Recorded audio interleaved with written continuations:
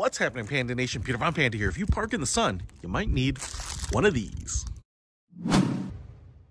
Hey, I just picked this up. It's just sunshade, but it goes on a certain piece of your car. And I basically want to say here, you know, if you park in the sun, maybe your windows aren't even tinted like they are here, but in the summer, it can get really, really hot.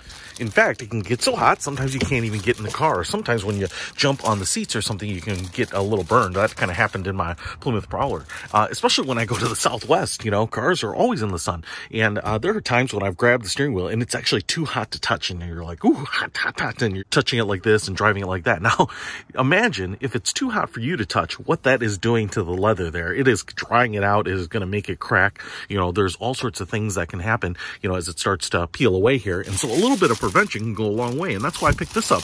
This cover is actually very small, and it is for the steering wheel. You can see it's made out of like this aluminum type of foil. It might be Mylar or something like that. Very reflective. And what you might be able to see here, not overly big, but it is the size, trying to do this one-handed, of a steering wheel. So it's a circle, and it has a little lip up here, a little pocket that will go over the top. It's very light. It almost seems like this is like maybe some sort of foam in there, and you know, it's maybe 2 millimeters thick. It's got a little bit of a Tyvek edge there, but what you can do here is you get out of your car, and then before you leave, just take this cover and throw it over just like that.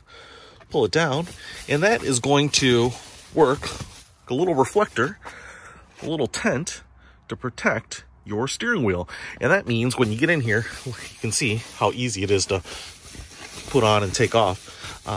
That is going to prevent it from being really hot, but also save and preserve your leather, make sure that it doesn't dry out, crack, you know, need replacement. This is actually not super easy to do because the leather here, when it's on installed from the factory, is actually really tight, and often even those aftermarket leather steering wheel covers are incomplete. They only cover up this portion. They look very aftermarket. And so this can be a great way to protect it and prevent you having to do service on your steering wheel later, as well as make it more comfortable for you when you get in. You don't have to worry about singeing your skin on your steering wheel. Then you can pick this sucker up. It's only a few bucks. I found it on Amazon. I'll put a link to it in the description below. Peter Von Panda, out.